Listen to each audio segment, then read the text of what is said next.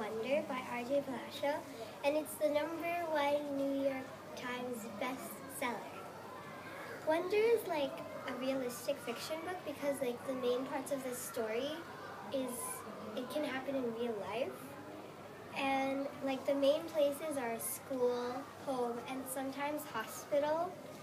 Like the main character is August Pullman, and he's this person in the front.